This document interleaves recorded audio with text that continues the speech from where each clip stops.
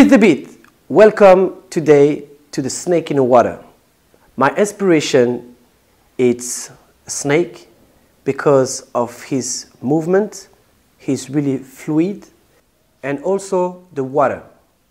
Sometimes the water, it's a big silence line, and sometimes the water wake up, small,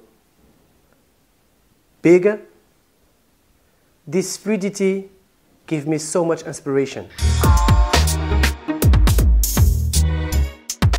Let's go to the foundation. How we can practice waving. Easy. Stretch your arms and start to begin with a picture wave. 1, small angle. 2, big angle. 3, diagonal. 4, breathing, chest outside. 5, diagonal. 6, big angle. 7, small angle. 8, finish. All right? Let's go now to be more smooth, waving smooth. 1, 2, 3, 4. Take your time now. 1, 2, 3, 4, 5, 6. And feel something travel in your body. 1, 2, 3, 4, 5, 6, 7, 8.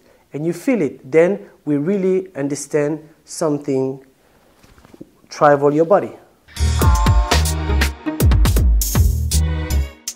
After the foundation, we need to develop the wave. So, if you want to make a wave fast, it's possible. You want to get stronger or slowly waving.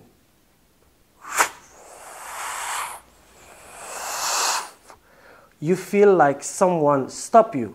This is the way how I can develop my wave. But also, you can use the same technique with all your body, your arms, angle, like this one. Or you cross your arms. This is my way to develop the waving style. Now, practice and develop your own style. You know, some people ask me how I come up with some ideas. My first answer is, you already know the answer. If you not believe on yourself, how I can believe what you're doing or what you create? Example, if I want to create the snake style, I became a snake. So when I do it, I really feel like a snake. But you have different way to develop and get this inspiration. Right now, I have my guest, Roxy. How are you, Roxy? Good. Good. Roxy will show you the way how she takes inspiration. Actually, she's a big girl. You ready? Mm-hmm. I'll leave you the stage. Enjoy.